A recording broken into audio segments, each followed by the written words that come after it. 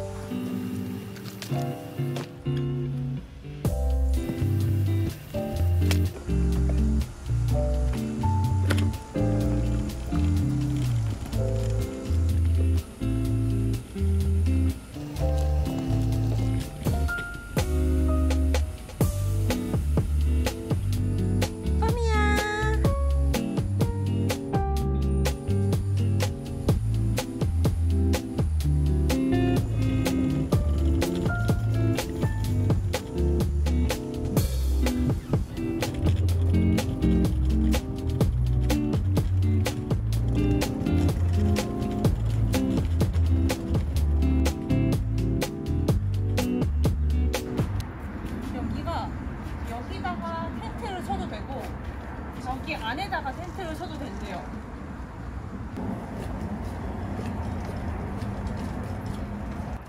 여기는 그 노천탕을 즐길 수 있는 곳인데, 제가 오늘 이용을 안 한다고 해서 이렇게 막아 놓으셨어요. 여기가 사이트고, 이렇게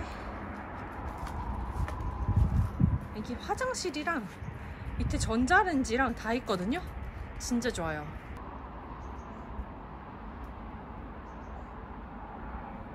그리고 여기 노천탕 옆에 보면 공간이 또 있거든요. 여기다가 텐트를 쳐도 된대요. 오늘은 터보 쉘터 가지고 왔고, 날씨가 진짜 더워요. 오늘 27도래요. 빨리 한번 피칭 해볼게요.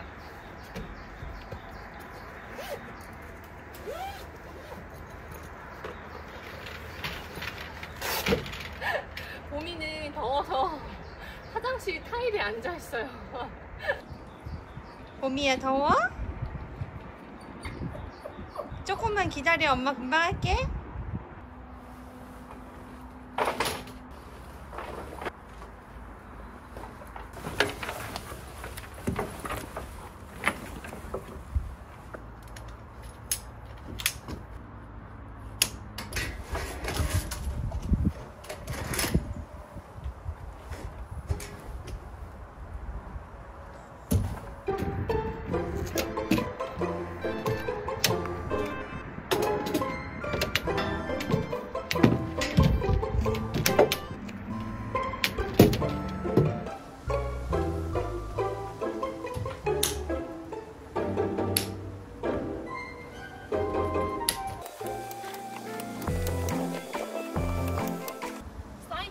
굉장히 작아요. 그래서 앞에 공간이, 여유 공간이 거의 없는데요?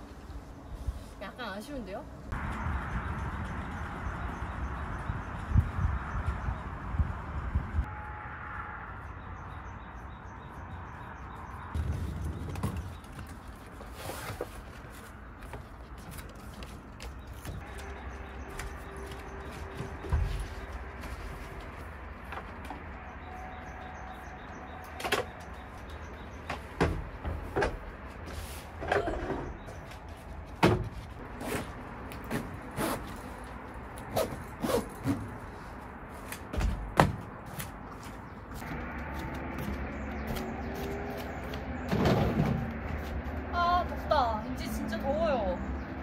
더운 날씨가 왔어. 저 네이처하이크 이거 에어매트 깔 건데 밑에다가 그냥 돗자리만 간단하게 깔고 그 위에다가 에어매트를 할게요.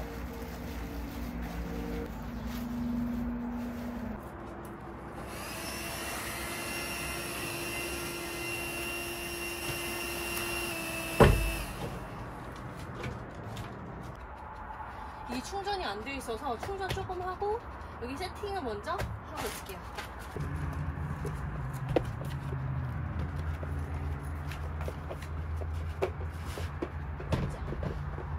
아, 오랜만에 오토캠핑 하니까 세팅할 게 진짜 많네요. 백패킹이 가볍긴 한데 안락한 거는 오토캠핑이 약간 안락하긴 하고, 날씨가 오늘은 27도? 내일은 30도래요. 그래서 아이스박스도 큰 걸로 가져와서 짐이 많아요, 오늘은.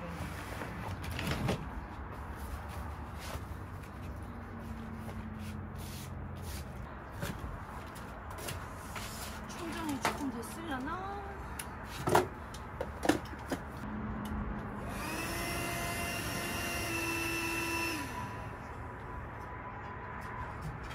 아, 아직 충전이 안 됐네. 빨리 세팅을 하고 싶은데. 아니, 저는 세팅을 완전히 다 끝마치고 밥 먹고 쉬는 걸 좋아서, 왜냐면 또 밥 먹고 또 잠자리 세팅하는 게 너무 귀찮거든요. 한 번에 하고 싶은데 하하, 잘 안 되네.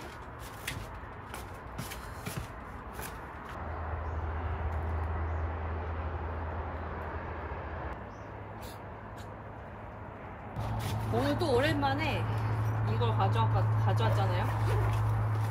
야, 2박 3일이라서 짐이 좀 많아요, 오늘. 이것도 오늘 전등도 킬 거예요.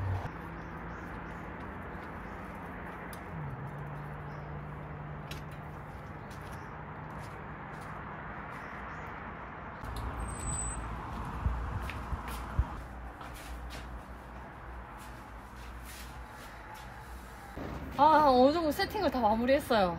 아, 진짜 덥다, 오늘. 아, 근데 뭔가 안락하고 좋아요. 터브 쉘터 오랜만에 쳐서 너무 좋고, 화장실이 같이 옆에 있으니까 너무 편하고 좋습니다.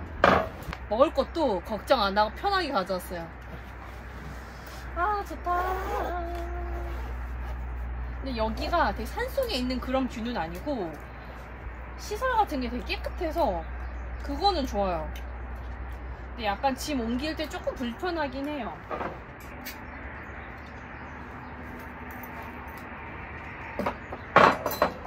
오랜만에 가스 랜턴도 가져갔잖아요. 아, 좋긴 좋다. 이거 진짜 캠핑 초창기 때 샀던 거거든요, 처음에. 근데 이게 너무 부피가 크고 계속 설치를 해야 되니까 귀찮아서 잘 안 들고 다녔어요. 왜냐면 1박만 하나 보는데 이 램프까지 설치하려고 하니까 좀 번거롭더라고요. 근데 오늘은 2박이다 보니까 가져갔어요.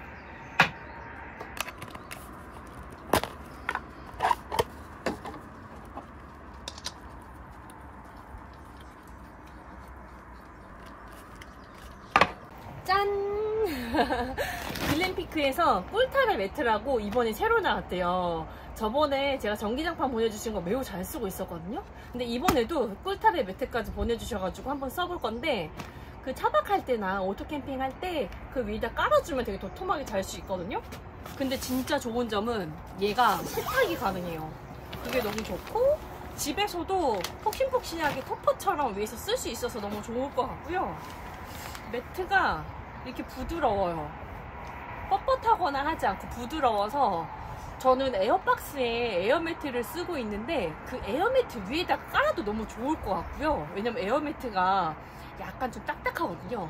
깔아도 매우 좋을 것 같고, 차박이 평탄화가 잘 안 되어 있어서 좀 딱딱하고 울룩불룩한데 이거를 깔면 잘 잡아줄 것 같아요. 오늘도 한번 깔고 잡을게요. 아, 그리고 제일 중요한 거, 가격이 정말 좋습니다. 이 매트가 종류가 되게 다양한데 여러 가지 업체에서 나오는 걸로 알고 있거든요. 빨 수도 있는 소재에 부드럽고 거기에 가격까지 아주 합리적인 가격이라 매우 마음에 들어요. 오늘 한번 깔고 잡을게요. 와,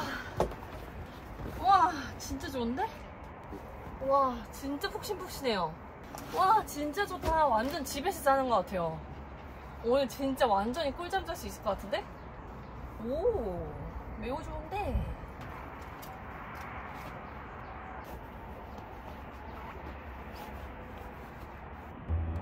아 고장났어요. 막 뜯다 모르겠다. 지퍼가 안 열려가지고 이렇게 뜯다가 막 뜯었거든요? 뜯어졌어요 이렇게. 봄이요 고장났어. 아 배고파요. 오랜만에 오토캠핑 세팅하니까 시간이 꽤 걸리네요. 집에서 밥을 안 먹을 것 같거든요. 그래서 또띠아 해 먹으려고 가져왔는데 완전 엉망진창이네.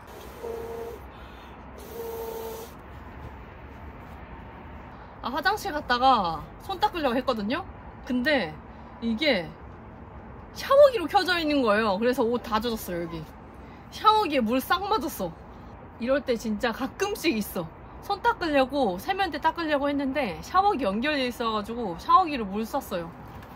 아 세팅은 다 했어요. 다 했고 또띠아 하나 해먹고 그리고 저녁은 통닭을 먹을 거예요. 통닭 튀겨 먹을 거예요.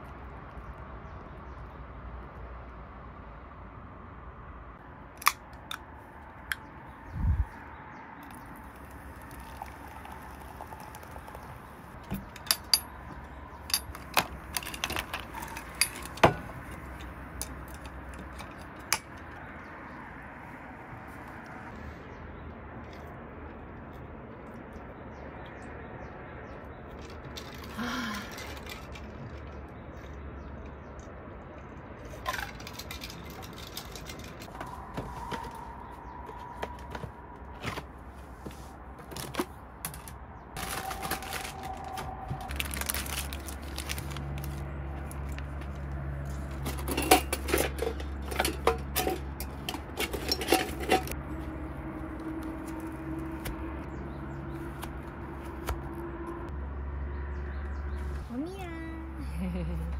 어쭈 아빠 맞자.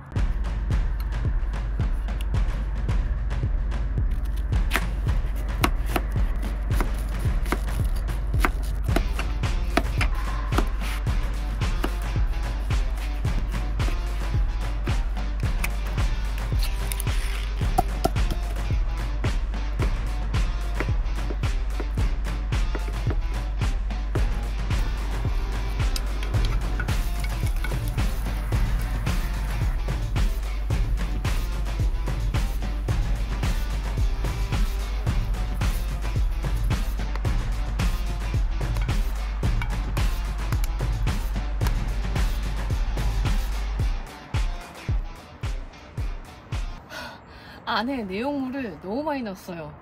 접히지가 않아.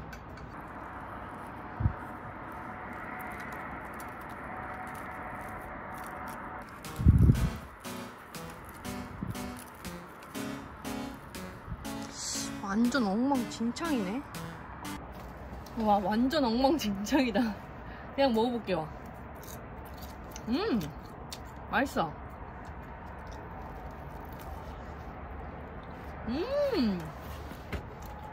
진짜 맛있어요.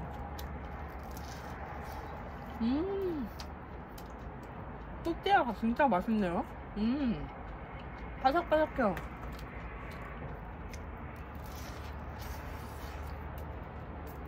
맛있다.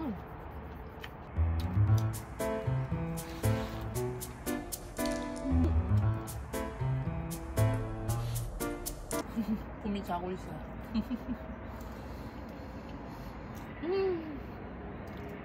저는 설거지 좀 하고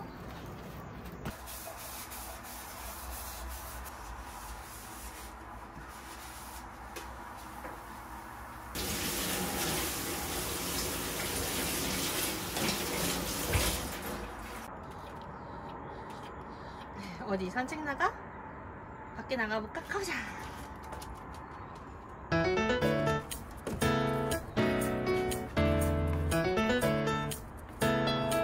여기 사이트 중에 저는 4번짜리가 가장 조금 마음에 들어요.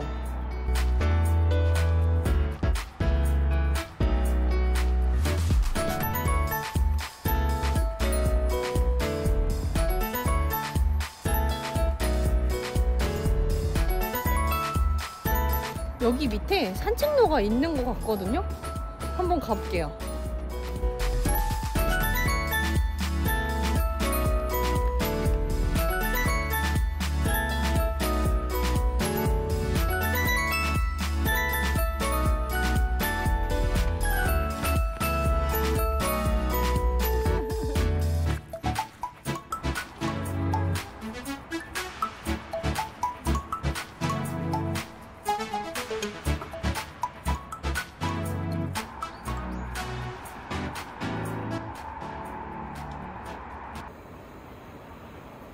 이제 조금씩 온도가 올라오는 것 같거든요? 튀김 한번 넣어볼게요. 얼만큼 올라왔나? 한번 톡 떨어뜨려 봐야겠어.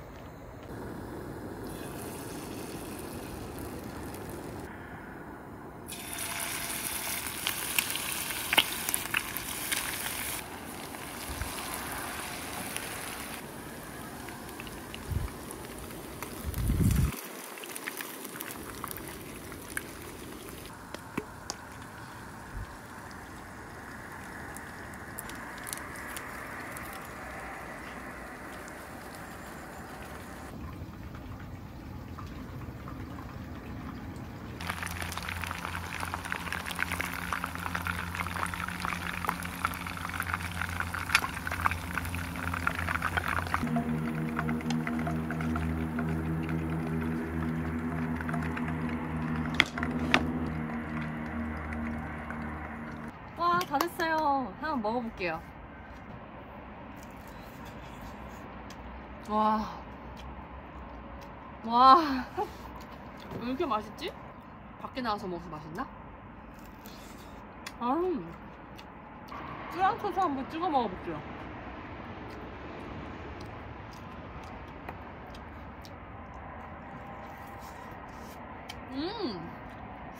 잘 어울려요. 이제 불닭 소스 한번 찍어 먹어볼게요. 불닭 소스 한번 먹어볼게요.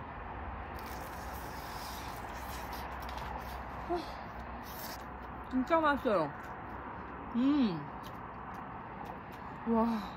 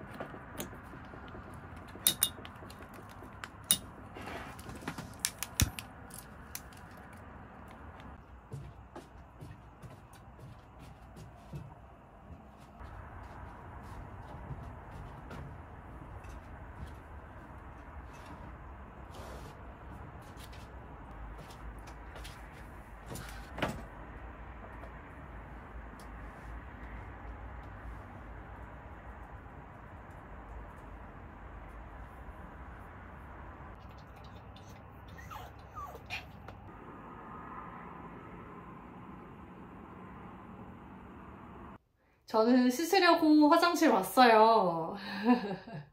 사이트 바로 앞에 화장실이 있어서 진짜 너무 좋아요. 오늘은 샤워하고 잘 거예요. 봄이도 이 안에 데리고 왔어요. 씻을게 조금만 기다려줘.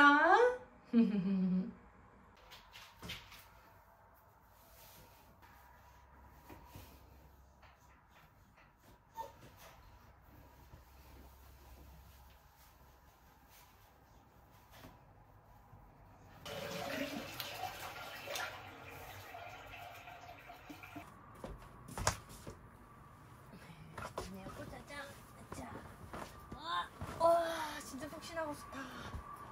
와, 이 정도면 제 집에서 자는 것 같은데? 우와, 진짜 좋다. 여러분, 저는 이제 그만 잘게요. 내일 아침에 만나요. 오늘 2박이라서 2박 다 촬영을 한번 해보고 한번 최대한 영상을 줄여서 편집을 한번 해볼게요. 내일 아침에 만나요.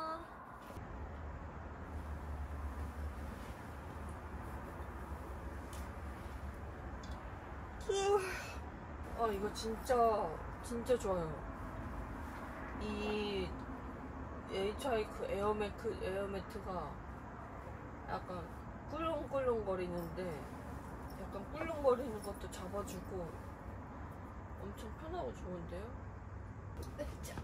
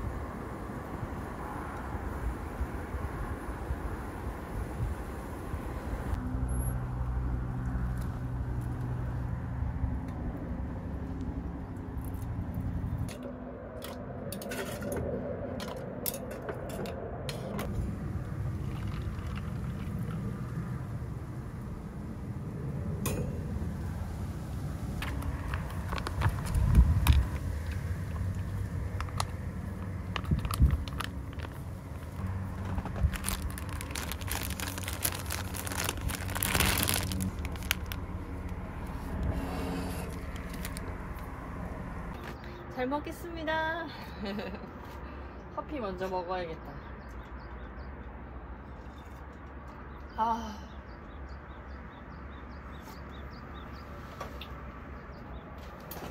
이 크로플을 원래 그 에어프라이기에 돌리는 건데 없어서 그냥 전자레인지 살짝 돌렸어요. 바삭하게 먹는 건데 약간 눅눅하다. 확실히 2박 있으니까 다음날 오전이 너무 편해요. 진짜 늦게까지 잤어요. 11시. 스퍼는 진짜 이 머쉬룸 스퍼가 진짜 제일 맛있는 것 같아.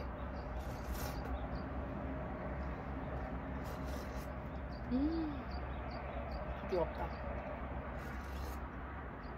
아.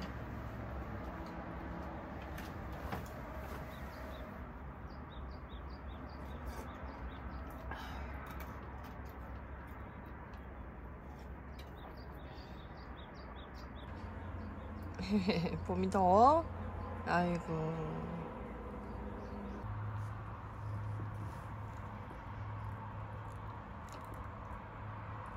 시원해?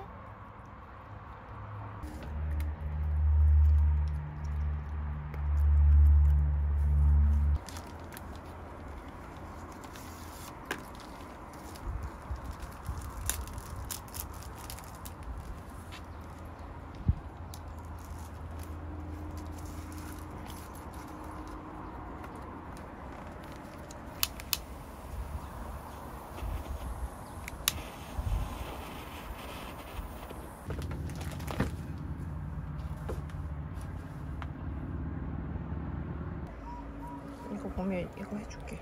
안 되겠다. 몸에다가 대고 있어.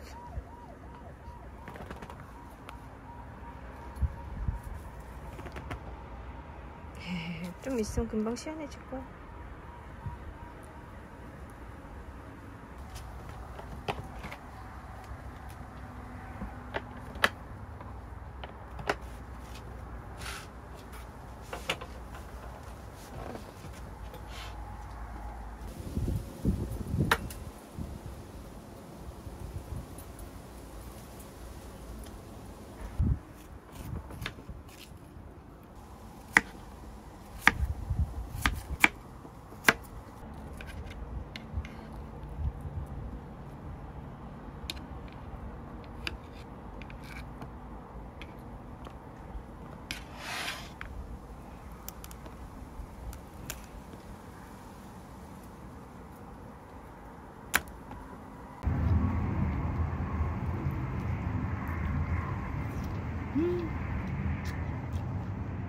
덥다 더워.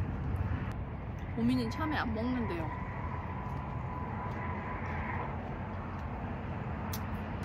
아직 올해 첫 수박 제시 못했어요. 수박도 먹어야 돼. 여름엔 수박을 먹어야 돼.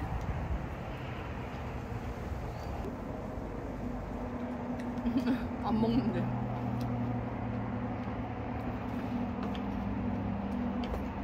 와 덥다. 여름에 어떻게 해야 되냐.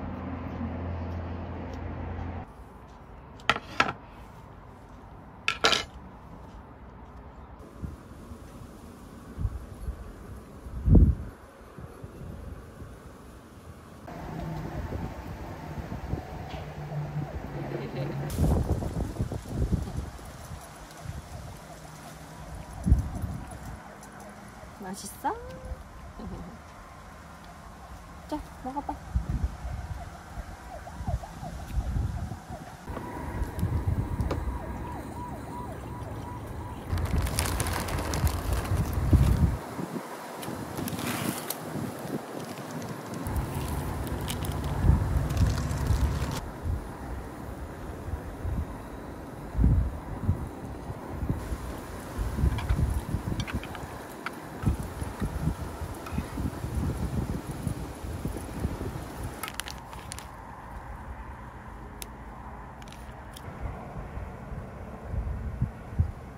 맛있겠다.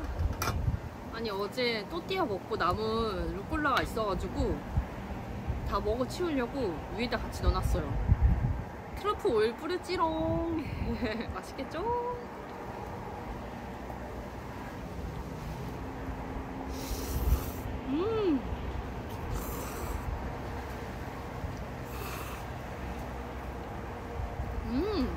루꼴라 맛있는데요? 맛있다. 루꼴라가 약간 씁쓸하잖아요. 그래서 약간 느끼함을 잡아주는 것 같은데요? 아!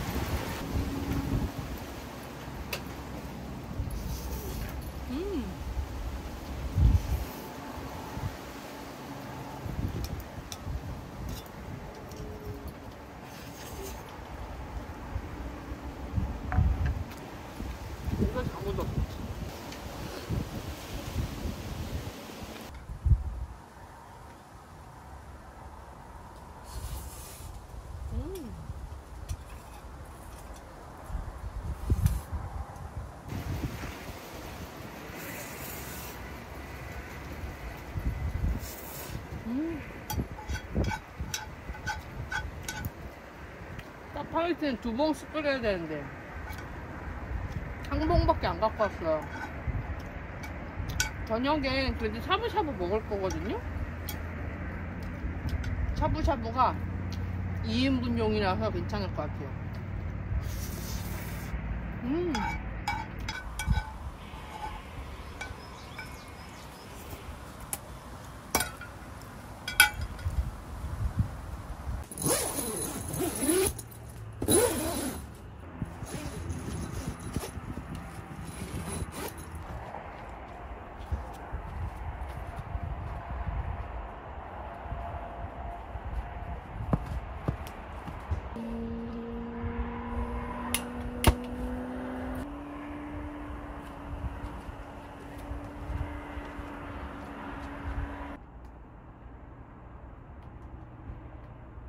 여러분, 저는 샤브샤브 먹으려고 준비해놨고요.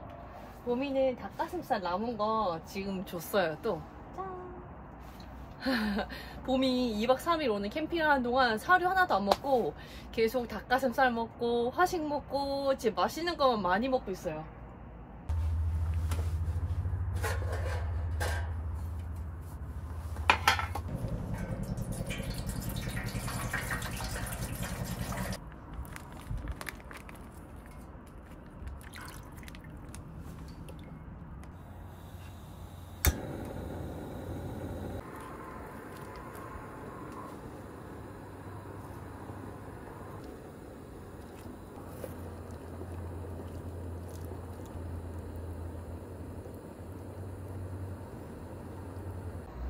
버섯은 예쁘게 자르려고 했는데 잘 안 잘랐어요.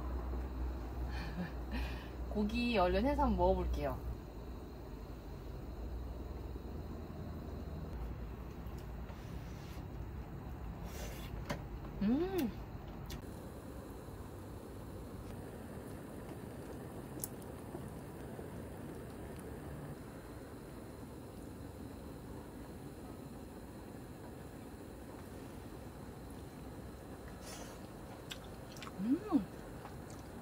이것도 샤브샤브 2인분이라고 되어 있는데 2인분 아닌 것 같아요. 사실 2인분이라고 되어 있으면 약간 1인분 같고, 특히 2인분 되어 있는 거 있잖아요. 그런 거는 약간 1인분? 2, 3인분은 2인분. 저 오늘 많이 못 먹었어요. 아침에 크로플 먹고 점심에 짜파게티 먹고 그리고 이거 샤브샤브.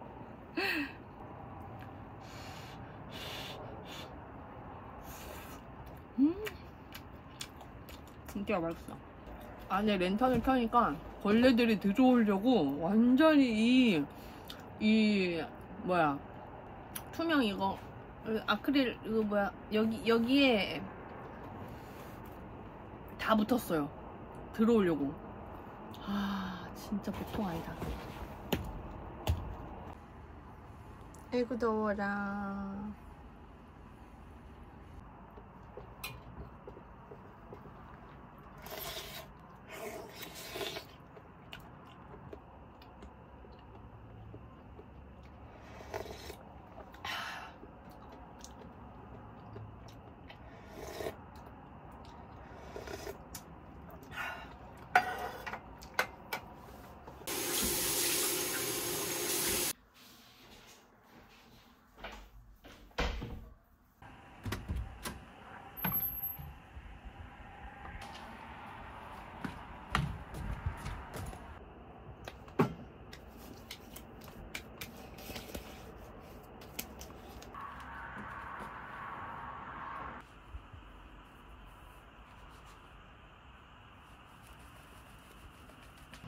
아, 샤워하고 나오니까 진짜 개운해요. 아 진짜 개운하다. 캠핑장에서 머리까지 까는 건 진짜 손에 꼽거든요? 근데 바로 옆에 있으니까 씻는 게 너무 편했어요.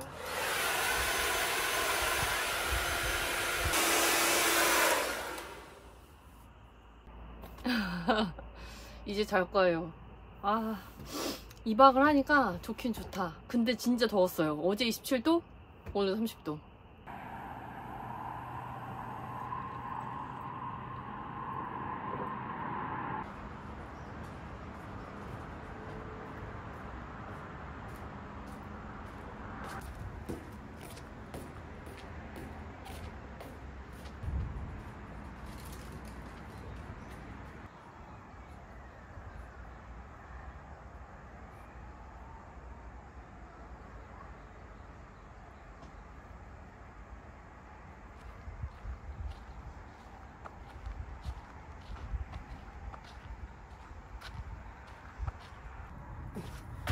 범이는 밥 먹자.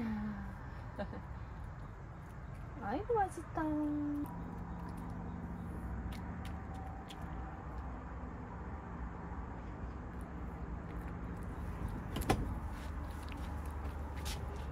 여러분, 저는 아침밥 안 먹고 어제 진짜 많이 먹은 것 같아요. 왜냐면 샤브샤브를 2인분이라고 제가 무시했잖아요. 근데 많이 먹었어요, 생각보다. 늦게까지 먹어가지고 아직 소화가 잘 안 돼요. 그래서 아침밥은 안 먹고 얼른 정리만 후딱 하고 집에 갈 준비할게요.